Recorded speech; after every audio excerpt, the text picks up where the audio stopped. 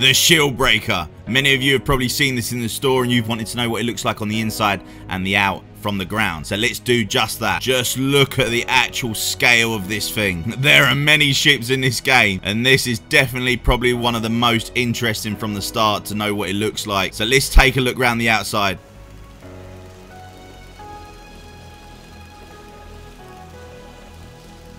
Now that we've seen the outside, let's go ahead and enter. So once approaching the ship, you can see from the front, it is an absolute monster. Let's head up the loading ramp. Downstairs in the cargo, you've got a first aid kit. Obviously, it's got all its storage. There are no doors apart from the one that enters the ship. Let's go up. So upon entering the SHIELDBREAKER, you are welcomed with what believes to be control room for all of the crew members. This will help you improve your crew that you have in your ship.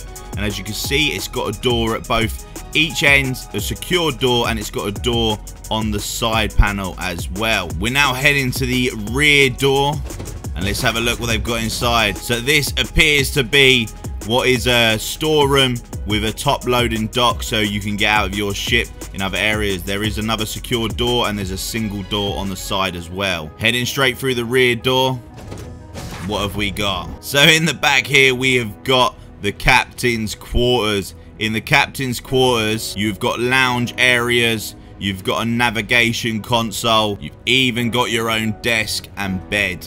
So if you need to get some rest, make sure you do that.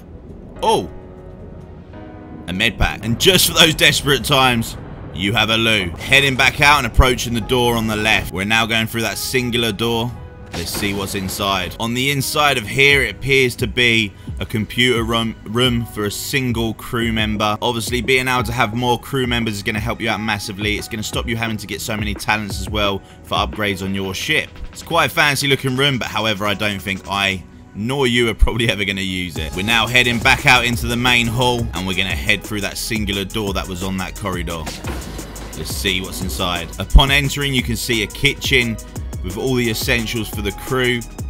You've got bunks and you've got first aid. This is a fully kitted living quarters with all the beds and all the storage needed for them. And just to make it even better, they've got their own toilets. They don't have to use yours. Heading back out, we're going to go to the cockpit. Now approaching the cockpit, let's see what it reveals inside.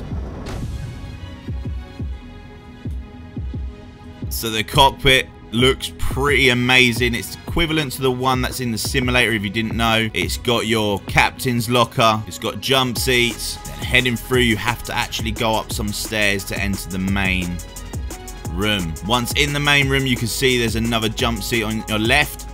Then you've got the singular cockpit, but at least you can have passengers sitting upon here while you're taking off, with another jump seat on the right as well. Just next to the cockpit, or the captain's seat, you've got your cargo hold. Let's get into the chair to see what it's all about. I mean, it's a pretty good visual. From here, you're not obstructed by anything because you're right at the front of the ship. And once you're in the ship, looking around, yeah, you still have that same fantastic view.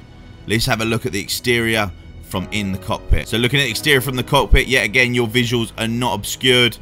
You can see everything, and the ship looks brilliant from the outside. I might have to change the color. I'm not a fan of the color. But guys, let me know what you think of these videos. And if you want to see more ships, like, follow, comment, subscribe. And I'll see you in the next one. Peace!